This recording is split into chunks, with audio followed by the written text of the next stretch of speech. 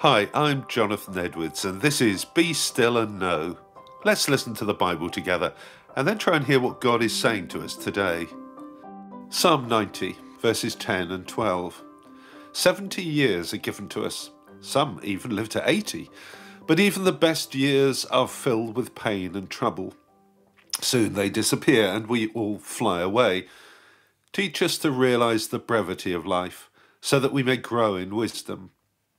It's wonderful that so many people are living to the age of 100.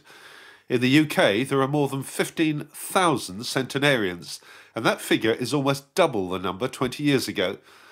But such long lives are as nothing when placed on the timeline of history, or when we think of our God, for whom 1,000 years are like a day.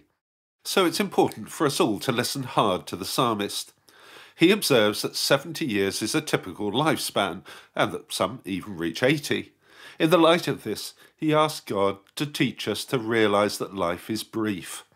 That could sound sad and morbid, but that would be to forget that every single day of life is a gift that we couldn't possibly deserve. Facing up to our mortality is actually a very positive thing to do. When we accept that our number of days is limited, we're helped to see the preciousness and value of every single day. So the question is, how can we make sure that we get the best out of every single day? The psalmist responds that this is through growing in wisdom.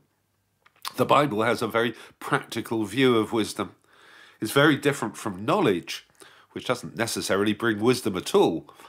Wisdom is all about knowing how to live life to the full, and that occurs when God is placed at the centre of our lives.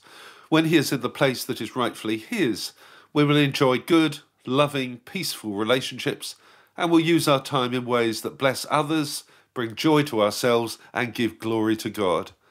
Such wisdom is completely down to earth and enables us to make good decisions amidst all the challenges and awkwardness of life. No wonder the psalmist encourages us to grow in wisdom day by day. Let me pray with you. Lord God, help us to become increasingly open to your gift of wisdom.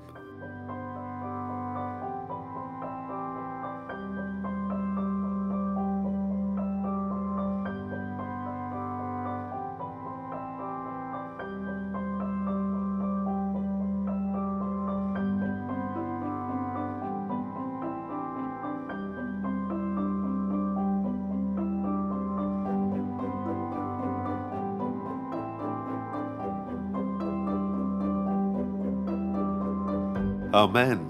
Thanks for listening. I encourage you to join me every day for Be Still and Know here on Premier.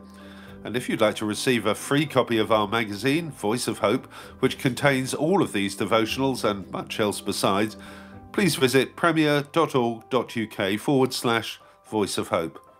God bless you. I hope you have a great day.